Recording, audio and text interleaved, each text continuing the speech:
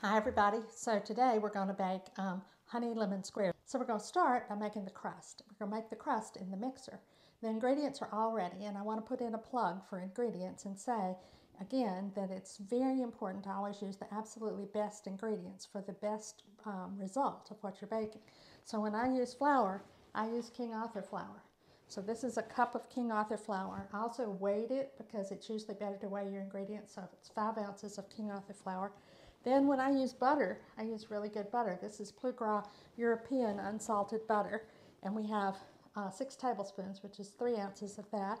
We have Himalayan sea salt, really good honey, and water. And that's what's going in to the crust. There's the flour into the mixer, and here's the salt. Oops. And now we're going to add the butter 1 piece at a time. So here we go. There's a lot of butter in here. 1, 2, etc. To mix it until only pea-size lumps of butter remain. So you can look in here and see that it's not pea-size lumps yet. So now at this point, what we want to do is add the honey and the water. I have clean hands. I washed them just a few minutes ago because I'm going to use my finger as the rubber spatula for the honey. You know, honey doesn't always come out of the teaspoon all the way. So I'm adding the honey. It's a teaspoon of honey. And I'm going to put the teaspoon down in the water that I'm about to add so that it might be able to soak off whatever honey I missed. Then we're going to add the water.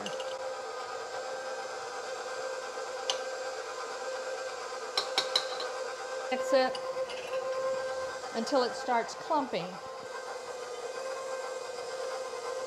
I'm going to push this down, make sure all the dough is in here. It's about at the clumped stage where it'll stick together. That's what you want.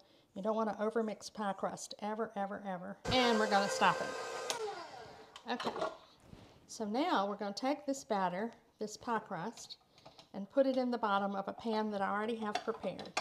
And luckily our oven just got to 350 right as the cookie crust is ready.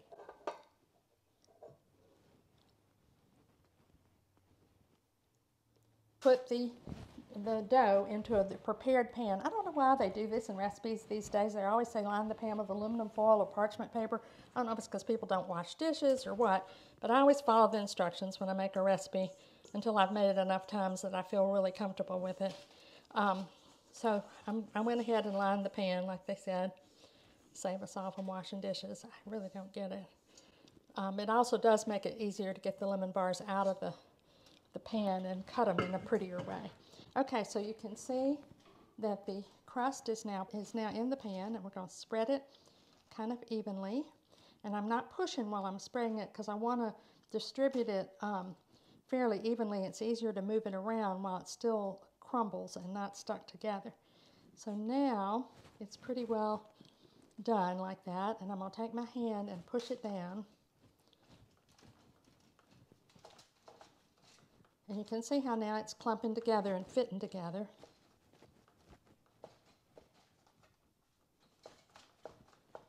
And then this is going to bake. And it's going to bake now, and then we're going to add lemon curd to the top of it, and it's going to bake some more. Now this is a Cook's Illustrated recipe, and what they say to do in the Cook's Illustrated recipe is to use the bottom of a measuring cup to flatten the bar.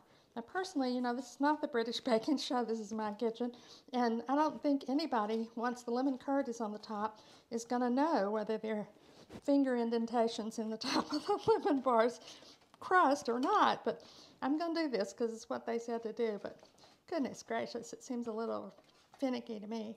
Okay, so this is ready to go into the oven, where it will sit for 20 to 25 minutes. So now it's time to make the lemon curd that goes on top of the bars, of the pie crust bar that we just made. And this recipe calls for 2 eggs, 2 whole eggs, and 7 egg yolks. Now I need the grated zest, 1/4 cup of grated lemon zest. And to do that, I'm going to use a microplane and grate the zest on the microplane. And the recipe says that's about 4 lemons. So we have all of our ingredients right here: egg yolks and 2 whole eggs, lemon juice, lemon zest, honey, and salt. And we're going to put all these into this medium saucepan and whisk them together.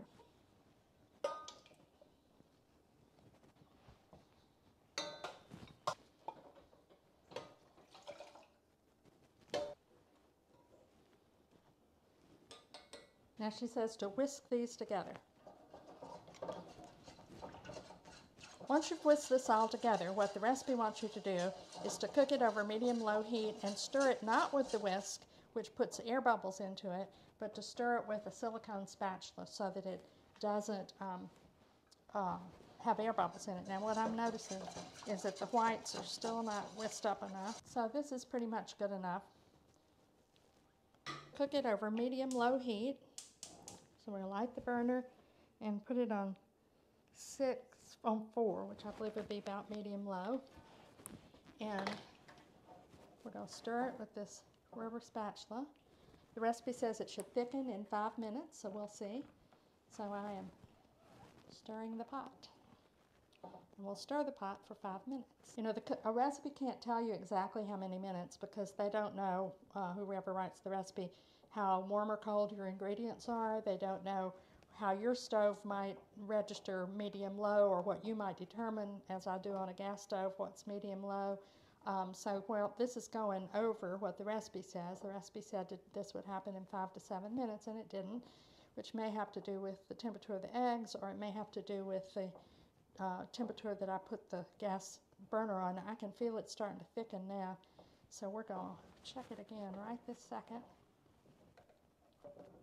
It's 166, so we're going to take it off the heat. Oops. Take it off the heat and turn off the burner to stir in the butter. So here's a piece of butter. I'll put it in, 1 piece. There are 4 pieces of butter. 2 pieces. 3 pieces.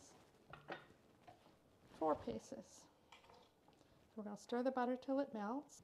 We're stirring in the butter till it melts. When I took it off the stove, instead of 165, it was at 166. So instead of 5 to 7 minutes, what we did was about 9 minutes. So now I need to strain it. It rids the lemon curd that we're making of the lemon zest, which might taste funny on your tongue. And also if any pieces of egg got cooked as opposed to incorporated into the dish, those icky pieces of egg that you might run into will be left in the strainer as well. And we have 3 tablespoons of heavy whipping cream right here. And we're going to stir that into this. Of whipping cream into this final mix.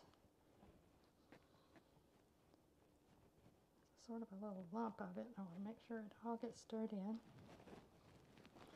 And see how pretty it looks. Isn't that pretty? We're going to pour this onto our cookie bar that we've already made. Here we go. Pour this over the cookie bar. Okay, so now our honey lemon bars are ready to go into the oven for its final baking, which is for about 10 to 12 minutes. So we'll put it back in the oven. Here we go. I got to lick the bowl. That's good. Now we're ready to take them out of the oven. So we open the oven. They should be slightly jiggly, which they are. And we lift them up and we set them on a cooling rack. They are finished. They're going to sit in the cooling rack for 2 solid hours to cool. It's noon, and so they'll be done at 2 o'clock, just in time to take them to my friend to try out this afternoon.